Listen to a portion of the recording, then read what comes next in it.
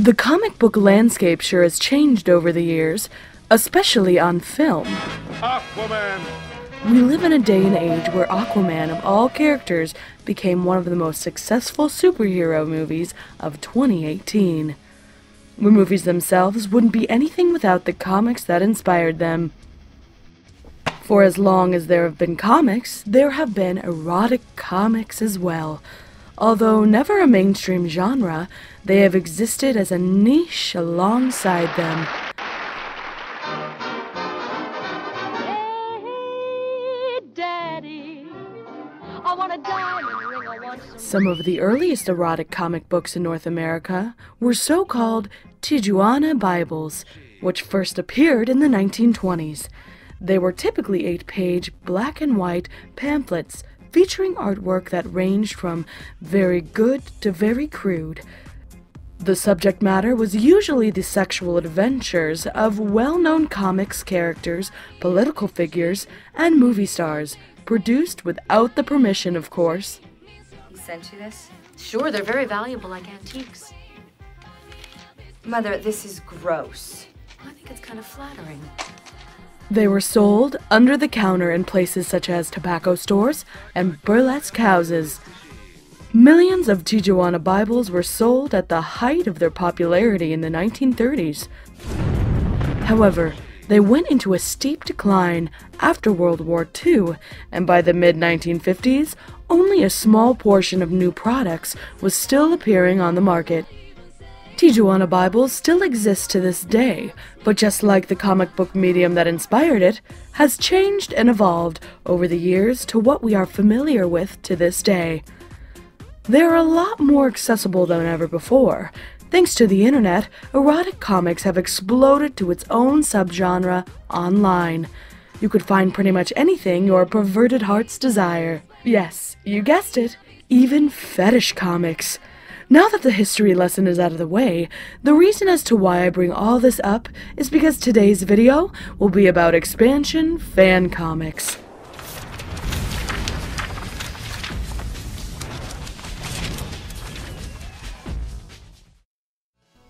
For those of you who are unaware, Expansion Fan Comics is a subscription-based body expansion-themed website dedicated to comics that feature breast, butt, and all things body expansion. I've been a member of the site for a little over a year, and I've been meaning to do a video on this topic for quite a while now. This review will be both a brief overview of the types of comics you'll find in the service they provide. So without further ado, I'm the Rogue Inflator. Strap on your cape and grab your shark repellent. Let's dive in. Expansion Fan Comics is just one of many fetish-themed comic book subscription services that are under the same banner as interweb comics, each that require their own separate subscription. Expansion Fan Comics was first founded in 2013 as a collaborative effort between artists and writers aiming to create the best possible body expansion comics out in the market. This, however, wasn't the first comic service that provided body expansion-related comics. As some of you older fans might remember, Expansion Comics and Breast Expansion Story Club were providing a similar subscription services as Expansion Fan Comics, but to a lesser success. Expansion Fan Comics does heavily focus on the notion that this is a comic service for fans, by fans, and it does certainly show. Once you become a member, you'll have full access to their library of comics and have a chance to commission their artists, but we'll get to that later. Although Expansion Fan Comics does feature various different forms of body expansions, you'll soon come to discover that their main focus tends to be solely on breast expansion. Now, that is not a bad thing by all means, but I just wish that they had a bit more variety. Seeing as they are called Expansion Fan Comics, not Breast Expansion Fan Comics. Yes, I know, I'm guilty of doing this as well on my own channel. On the bright side, Expansion Fan Comics have switched things up recently and done more weight gain and inflation-themed comics. Each comic book is usually 15 pages long, with the addition of the cover and 4 preview pages for the upcoming comics. One of the main criticisms people like to point out is how there just isn't enough body expansion, as the plot takes out a large chunk of the comic. Once you get to the expansion-related segments, it's usually too late.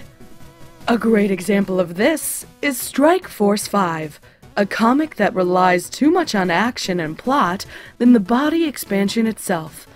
Now, having a good plot is not bad, but seeing as this is a porn comic, the plot should just stay in the background and shouldn't overshadow the main thing people came to see. It only detracts the reader, who will most likely just skip all the dialogue bits in favor of just the expansion portions. I'm not saying everybody does this. I'm just speaking from my own personal experience and the opinions I came across online. Then again, it's good to have at least some kind of plot than nothing at all. Guess what, baby? I'm not even really a wolf. What? Yeah, I'm Skeletor! This was something Expansion Fan Comics experimented a few times with the comic Expansion Anthology and Balloon Girl Problems. Expansion Anthology is exactly what it sounds. The comic features 5 short, unrelated body expansion stories, each that are done by a different writer and artist. What I like about this comic is the way it's able to get right into the good stuff right away. There was hardly any padding or filler. The body expansion is done well, and the stories are just short enough to keep you interested. Balloon Girl Problems, on the other hand, is a completely different story. It follows a woman with the natural-born ability to inflate herself like a balloon. She experiences 4 misadventures because of her unique condition. On paper that sounds good, but once you actually read the comic, it's actually quite boring. There are hardly any dialogue balloons whatsoever. It just lacks any substance, and the plot, lack thereof, isn't strong enough to hold the comic together, even if the body inflation sequences are done well. Now, as a good example, I'd like to bring up a few books which I feel live up to the title of being called an expansion fan comic. I'll try to quickly sum up the story in each comic and explain why you should check them out. The Cleavage Crusader. Might as well get the obvious out of the way first. When you think about expansion fan comics, I wouldn't be surprised if this character is the first thing that pops into your mind. She had become somewhat of a poster girl for the site, and rightfully so. She's a superhero with body expansion related powers, and yes, it's just as awesome as it sounds. Our story follows a geek named Sam, who dreams of becoming a superhero.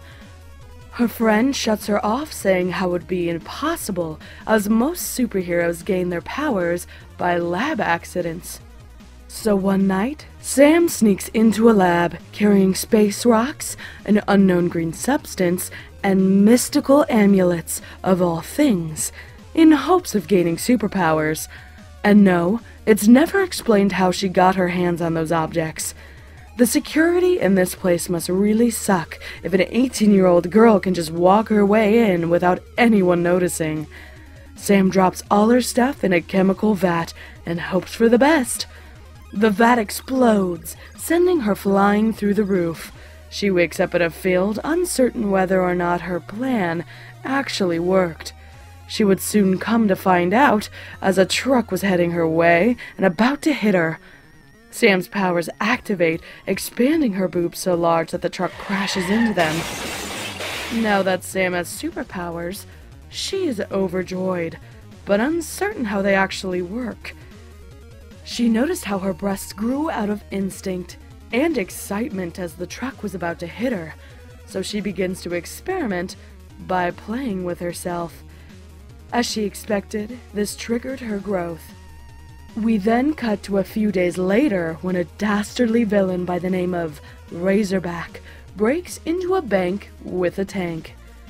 Sam interferes, now donning her superhero persona, the Cleavage Crusader.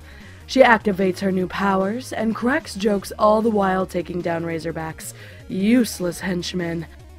This doesn't sit well with him as he doesn't want to be made an ass. The Cleavage Crusader follows up on his comment and uses her powers, expanding her ass to humongous proportions, knocking him out. The issue ends with the Cleavage Crusader teaming up with the superhero she had looked up to. The first issue is well structured and it does get the point across, as well as demonstrating Sam's body expansion powers. The plot does move relatively quick, which is both an advantage and a disadvantage. I liked how it got straight to the point and didn't linger on too long in parts where it didn't need to. However, there were some small plot details I wished they could have explained more. Seeing as they had 15 pages to work with, I understand if some corners needed to be cut in order to progress the plot. The Cleavage Crusader as a character is enjoyable, but nothing we haven't seen before. However, her powers are truly what make her stand out. I like how the writer is able to use fun and creative ways for her to use her powers. A personal favorite of mine is from issue 2, where in order to save people from a tall burning building, the Cleavage Crusader expands her assets to work as a soft pillow, allowing the people to jump down. She then uses her breast milk to put out the fire. It's small moments like those that really stand out and make the series so enjoyable. In each issue, the Cleavage Crusader usually faces off with the new villain of the week, only for her or the villain to get expanded in some sort of way. The whole comic is reminiscent of an old Saturday morning cartoon, but with adult themes and elements thrown in the mix. The body expansion is done very well, and the way it's presented and the plot feels natural to the world they have created. The comics can get plot heavy at times, but not to the extent where it feels like it has overstayed its welcome.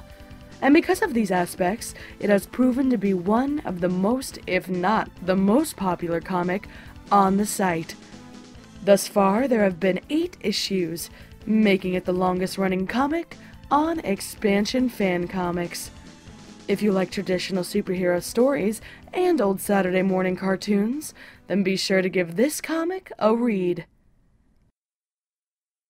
Next up is another superhero-related story, but this time from the opposite perspective. The Depravity of Dr. Delight. The story follows an anarchic supervillain by the name of Dr. Delight, who likes to cause havoc by inflating people. She enjoys being the center of attention, even going as far to inflate a news editor just because her crimes didn't make headlines. However, she wasn't always like this, as revealed in issue 5. Dr. D was a shy and quiet college student who tried her best not to get noticed. She had a keen sexual fascination with inflation, which led her to develop a formula that when applied to latex would allow it to enhance its flexibility.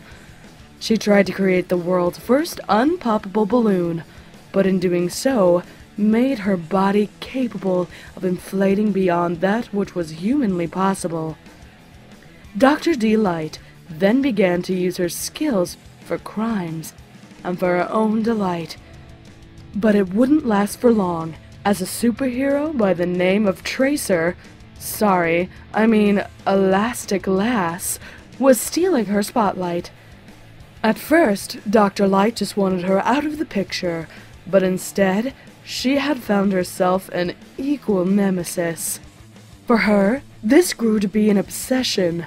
She dedicated her time for coming up with new schemes of taking down her enemy, and just waiting in anticipation for the day the two would clash again. The comic series has exactly what you'd want and expect in a comic book that is solely focused on body inflation. Not only is it perfectly paced and balanced when it comes to both plot and expansion, It has a fascinating main character, and to top it all off, there's a lot of body inflation, and it's done extremely well. What I like most about this comic is the way the body inflation is presented. There is hardly a panel or page where body inflation isn't visible in some way. Much of that would have to do with the fact that they use sex position, by which referring to the use of sexual scenes to deliver information to the reader about the backstory and character motivations, but only with body inflation. All in all, I highly recommend giving this comic series a read. It's one of the best body inflation themed comics the site has to offer. Last but not least, we have God Among Women. I'll be lying if I didn't say that part of the reason I wanted to do this video was just so I could review this comic. The best way I can sum this up is, it's Death Note, but only with breast expansion. We are introduced to our protagonist, Chris, who is rocking that radical 90s hairdo. He works as a waiter at a fine restaurant while at college, but one day his fate would be changed forever when a magical notebook falls from the ceiling and bumps his head. Wow, they're not being subtle about this at all. By this point, I honestly wouldn't be surprised if Ryuk were to pop up and steal an apple. I'm sorry, I'll try to keep the Death Note comparisons to a minimum, but if they keep coming up like this, then I'm not sure if I can contain myself. At first, Chris doesn't realize the notebook he is using is magical, but when he writes his coworker Heather's name and the section she is working at, things start to get weird. Heather's bust size suddenly grows from a C cup to an E cup, right in front of his eyes. Heather, however, is completely oblivious to her changes. As it turns out, when you write a woman's name in the notebook, it tells the woman's breast size and how to alter it. Realizing now what he could do and get away with it, Chris begins to experiment on Josephine, the restaurant's foul-mouthed cook. After digging deeper into her past, Chris discovers that she used to have giant J-cup tits, but had to get them reduced as they were getting in the way of her gymnastics. Just like with Heather, Josephine's breasts begin to magically expand to the size Chris had written in the notebook. He also noticed a slight change in her personality as well. Things start to get even more out of control when the restaurant opens. Having now transformed both Heather and Josephine, he begins to experiment on the occupants in the restaurant. Chris walks up to a hot blonde-haired woman named Penelope, ready to take her order. He tries to write her name down and her bust size, but the notebook doesn't work, as she has breast implants. Chris is slightly disappointed, but decides to experiment on the world around her and see if she notices the changes taking place. Chris tries to expand the breasts of the news anchor on the TV, but that fails, as the notebook can only work at close range. He then turns Penelope's attention outside the restaurant to a woman in a pink dress, giving her the biggest breasts he has given thus far. Penelope was none the wiser and didn't notice any of the changes that happened to Ruby. Chris was taken back at the sheer power he now holds in his hands. He begins to fantasize about limitless possibilities he can use the notebook for, perhaps even rule the world, or become a self-appointed god among women.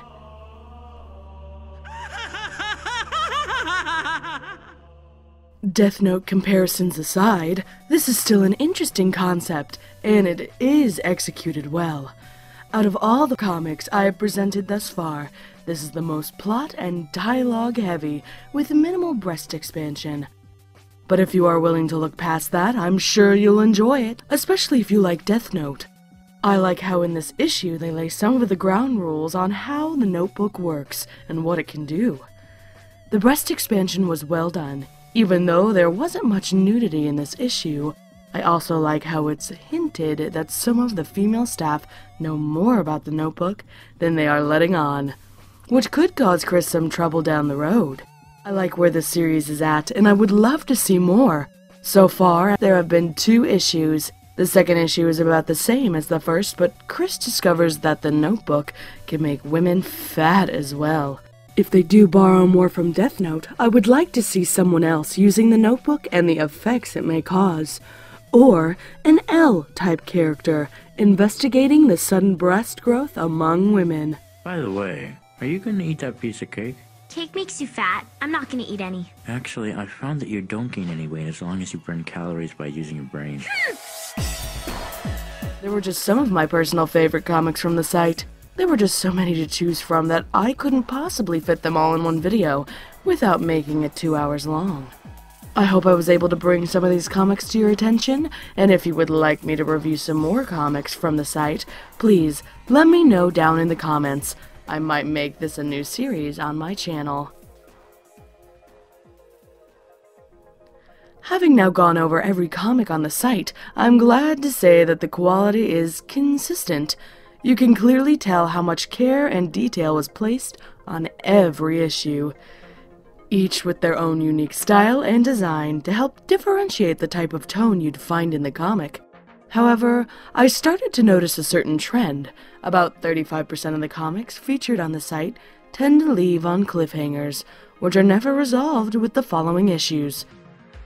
This can be especially annoying if you find a certain series you like and there is no conclusion, so just bear that in mind when you're going in.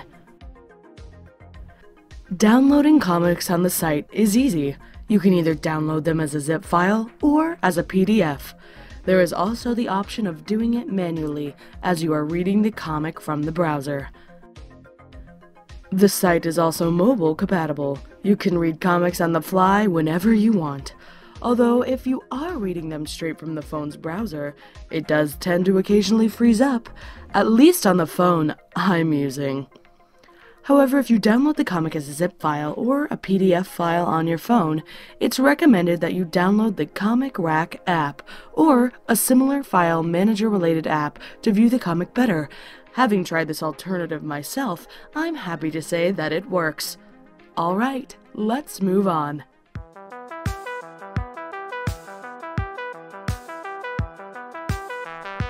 Now let's talk about the commissioning process. As you could tell from the art styles, these illustrations are done by the same artists who do the comics on the site. You can't simply commission the artist whenever you want.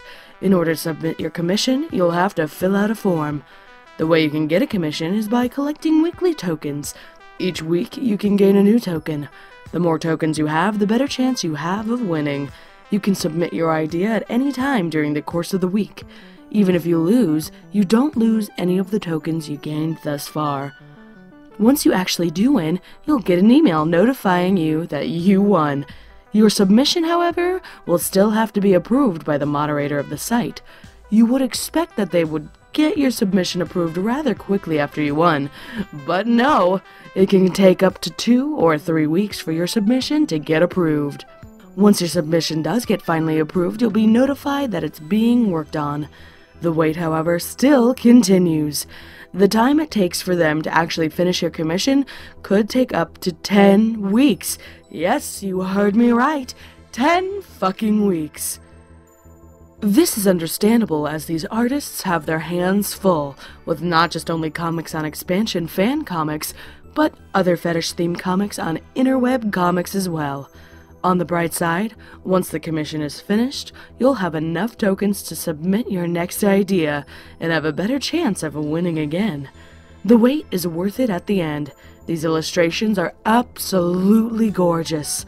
The artists do an amazing job transforming your idea into an awesome work of art. What I also like about this is that there isn't a per se limit as to how many characters you can include with each illustration, but the highest I've seen thus far has been 13 characters, which is great as normally when you are commissioning an artist, the price for additional characters can be quite pricey. So in that sense, if you have a larger commission in mind, you might as well use it here. All in all, I've been quite satisfied with the artwork I've been able to get commissioned.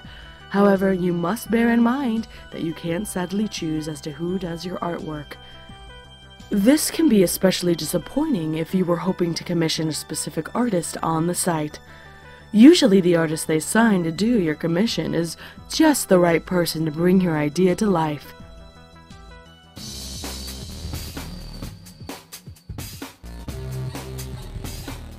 While doing research for this video, I wanted to try out all the features. That also meant finding out what it took to get your own comic made. Surprisingly enough, you don't have to be a member of the site to submit your own comic script. All you have to do is send them an email. I'm rather passionate when it comes to comics and superheroes. Some could say I might have an unhealthy obsession. If you couldn't already tell, I have read comic books my whole life. I love the medium and everything it has to offer. I've also taken time studying comics and how they are made and written. So, as you could imagine, the thought of writing your own comic book has crossed my mind once or twice. I've written some smaller body expansion related comics over the years, but not to the same level and degree as to what Expansion Fan Comics were offering. They were, in fact, an actual comic book publisher, so that was a big deal, at least to me. So I jumped at the opportunity. I sent them an email, and a week later on March 11th, 2018, I got a reply from the Expansion Fan Comics senior editor. He was nice and provided a breakdown of all the necessary steps required to get a comic script approved. Step 1 was to go over comic pitches and ideas I had to offer. He would then decide what ideas sounded interesting and could be turned into a comic. I presented to him with a few of my ideas. One pitch particularly caught his interest. A female butt expansion related story set in a dystopian cyberpunk future where a down-on-her-luck wrestler by the name of Juliet is given a chance to take down her opponent by the means of a highly experimental body-enhancing drug. Things don't quite work out the way she imagined. Instead of granting her huge muscles, it made her ass gigantic instead. Now Juliet would have to gain control over her new power and face her opponent, all the while struggling not to fall on her ass. He loved the idea and moved me to step 2, doing a simple page breakdown. This required me of breaking my idea down page by page. It was a lot more difficult than I had originally thought, seeing as each page you have 4 to 6 panels to play with and only 15 pages to tell your story. Luckily, I had written comic scripts before, so I was able to figure out what story beats and elements were required in each panel and page to keep the story flowing naturally. After my breakdown was approved, that moved me to step 3, the script writing process. In the email, he also sent 2 documents, one which was a script guide and the other a contract. I felt so happy that I was getting closer and closer to getting my very first comic published. Oh, if I only knew what would happen next. Once I submitted my own script, he gave me some constructive criticism on how to improve it, which I took to heart and made the necessary changes that needed to be made. However, here is where the story sadly ends. I didn't hear back from him. I tried contacting him again, but he just didn't answer any of my emails. At this point, I just gave up. As you could imagine, I was pretty butthurt. But just like all wounds, they heal over time.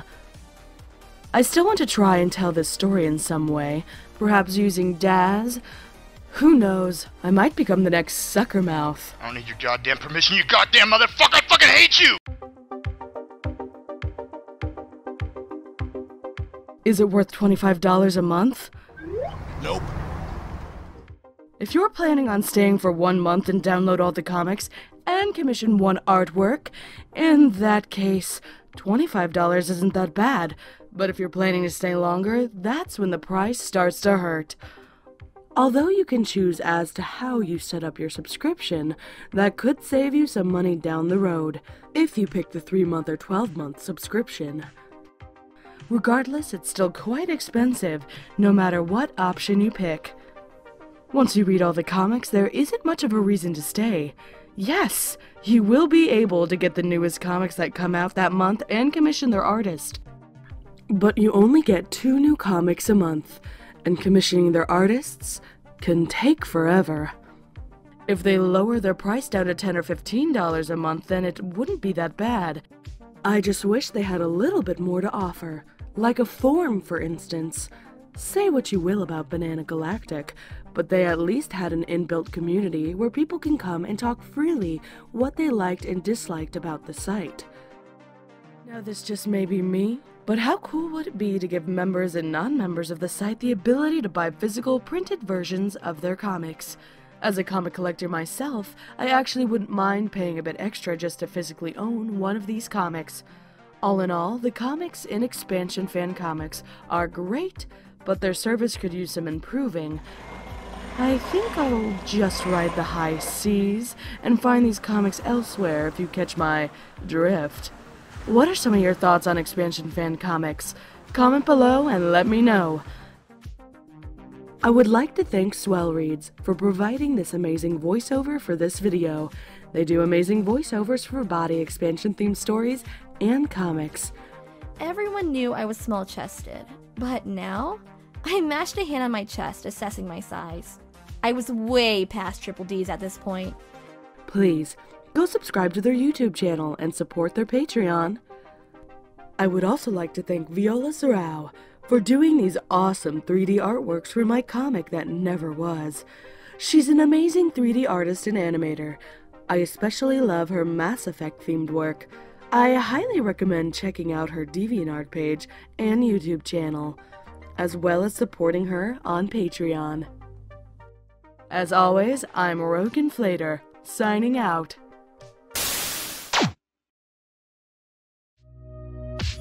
We'll start with oxygen therapy. You're blowing up! I feel funny! I'm not surprised.